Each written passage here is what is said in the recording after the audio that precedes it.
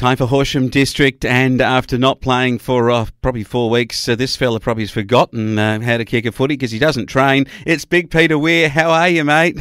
Oh, you're a bit hard on me, slow man. I'll get there occasionally, but I'm feeling really good this week with much needed widespread rain. So that's good for all the farmers in the area, and also it's good to know that footy's back on and open slather with the crowds up to 1,000. So I don't think we'll have any troubles at Jeparit this weekend. No troubles there at all. But just thinking about it, Weary, I know that the training track, has there been many out on the track in preparation for this weekend? Is there a fair bit of enthusiasm around people just itching to get back?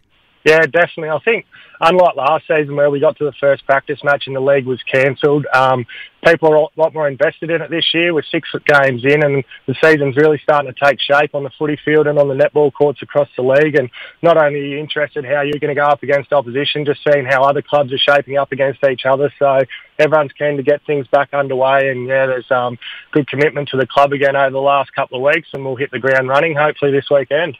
Good stuff. And Weary, with that rain that everyone's had, it's been around about the half-inch as a number, but some have had a bit more than that. Yeah, I think further south towards Horsham and out on the Kalkee Plains, they've had closer to their 30 or 40 mil, and then over towards Mill, there's isolated falls of 50 mil. So that definitely gets us back in the game as farmers, and yeah, looking forward to a wet winter hopefully and some more rain in the spring, just apart from on the weekends when we're trying to get a kick. Radio sounds good. There might be some training happening towards finals time then for the big man. But hey, what about the girls? Are they out training, and how do the girls from the Storm look? How important is it for them? They're facing like some real challenges too as they get back on the court. Yeah, they definitely are. None bigger than this weekend against Stawell. They've had a bit of success against Stawell over the last couple of years, and this year, if they are looking to play finals, it's something like Stawell's spot they need to get. So it's a big game on the netball court for the A-graders. Oh, fantastic stuff. Hey, Weary, we'll have a look at what is this week's rounds because it's been such a long time.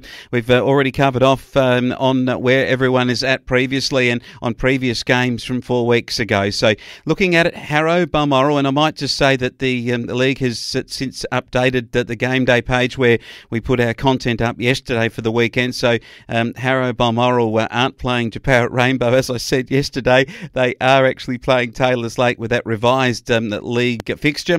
How do you think that Taylors Lake will go? I reckon Harrow might be in for a big win.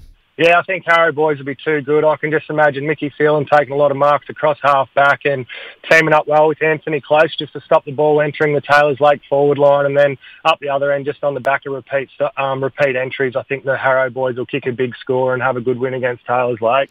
Yeah, it's going to be a tough outing, I think, for the red and white. But what about Nadimak? They come up against Laharam, and gee, for the sheep paddockers down there at the showground, they should get a win. Yeah, I think they will. I think Laharam will know Nadimak can, when they're at their best, they're one of the best teams in the comp, but they can also let you in the door if they're having a down week. So Laharam will go there thinking that if Nadimak aren't at their best, they can maybe sneak a win. And I think we will see some upsets on the back of this break across all different leagues. So maybe this could be the upset in the Horsham District League and Laharam get through. But if Nadimak are anywhere near their best, they should win. All right. Now, this is interesting because that the very much improved Rapanya go over to Narrajua Kwantong to the Bomberland, and this is match of the round. It is the top of the table clash. We really see how good the Panthers are. We know how good the Bombers have been this year. Are the Panthers in the mix with the Bombers? Yeah, I definitely think they are. It'll depend whether they've got anyone affected with the COVID restrictions with a fair few of their recruits, but let's hope they're all out on the park and everyone's fit, and it should be a really great game of footy and a finals-like game of footy so early in the season, and both coaches will really see where their teams are at and how they handle a side of equal ability, and I think it should be a ripping contest. At home, you'd probably just have to go Narrajua Kwantong, but I reckon Rapanya will take it right up to them, and yeah, it should be a great game of footy. All right, now Peter Weir is talking the very important games this weekend with the Horsham District Football League, and Edenhope Apsley take on the Keys down at Apsley. Gee, this looks like the Keys, a good road trip for them down south into the watery paddocks of that part of the world, and tell you what, I reckon they'll come back with the winner's feeling. Yeah, I think they will. I think Kalki will be too good down there. It'll be interesting how Eden Hope bounce back after this little break in the season, and I think they'll be a bit improved. But yeah, the Kalki boys won't have dropped off at all. We know that, and I think the main thing the Eden Hope coach and supporters will be looking for is just a good, consistent effort across the four quarters.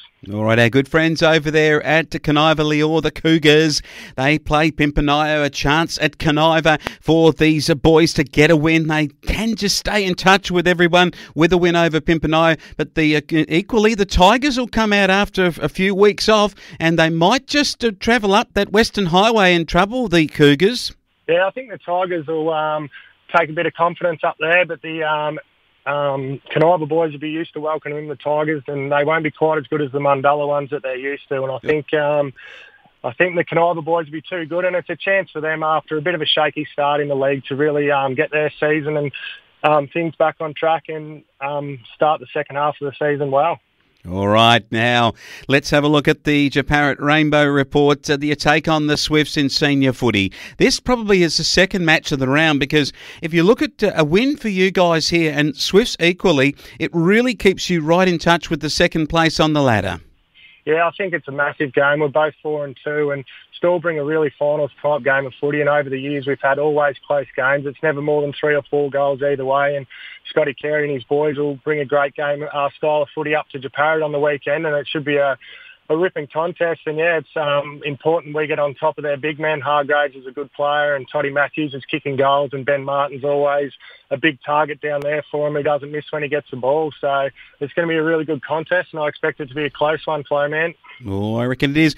Tell you what, the weather conditions, if it does continue to have some showers, might play into the Swifts' hands on your dry deck normally, but Jeparit won't be that dry.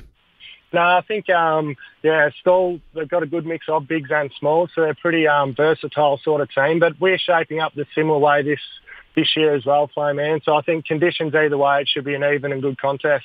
All right. I reckon the Storm can get home over the Swifts. It's going to be an absolute beauty. The Twos, I don't fancy the chances of the lads. I know that you've had some incredibly difficult games and hard to get with the seeding season. I guess that's nearly past. So have you got numbers ready for a reserve side? Yeah, we definitely do. Fortunately for the reserves this week, there's a full list of availability. So all of a sudden there's 4 or 5 really good senior players go back into the reserves team. And as you know, the Stall boys in the Twos aren't the best at travelling, and the trip up to Jeparit might trim a few off. So I'm actually going to go for an upset in this game, and I think the Twos boys can get their first win. Ooh, that's a huge call from Weir, but he's been out on the track. We're not sure how much of him on the track, but maybe the track tour is probably more closer to it, Weir. I'd say so, Flowman. Getting up and down the steps is good exercise. Hey, looking at the 17s, the Swifts are second place. They take on the 6th place Jeparit Rainbow. Massive improvement on your 17s, and probably a full list or good list of your 17 players, some of which have been playing up in reserves and senior footy. So is there a chance that they could take it up to the second place Swifts? Yeah, Stall have always got really good juniors, and we'll see them in the senior grade as well, the Stall juniors that come through the years, which will give them some good depth. And fortunately for our boys this weekend, I think a couple of the Warwick and Nabil young fellas are going to come over and give us a hand, but I still don't think it'd be enough to beat a Stall team that's undefeated in the under-17s.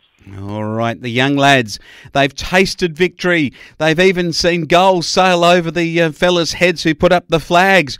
Now these lads are coming out against a Swiss side who are 4th on the ladder. Can the 9th place Jeparit Rainbow, on a winning streak if you don't mind, can they continue? Yeah, I think they can. I think the under-14s will have a really good contest here against the Stall boys. Obviously, the Stall boys are probably going to be a little bit too strong, but the under-14 boys have just been bottling all this energy for the last month, and they'll really bring all that out on the field for the first game back this weekend.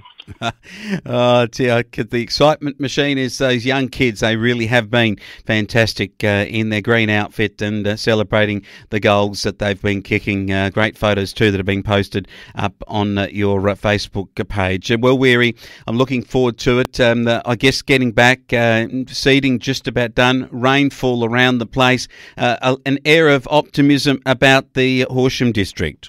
Oh, definitely. There's a good feeling around, but none better than being back playing footy. None better, and the netball girls too. They've got some challenges ahead. I'm sure that it's going to be a big day down at Jeparit on Saturday. Get down there. The crowd limit is 1,000, but I reckon you'd be safe there, Weir. I reckon amongst the Rainbow Jeparit faithful, even with the opposition coming, it'd be just touch and go. You might find if a very big number come out, they might be pressing buttons at the gate.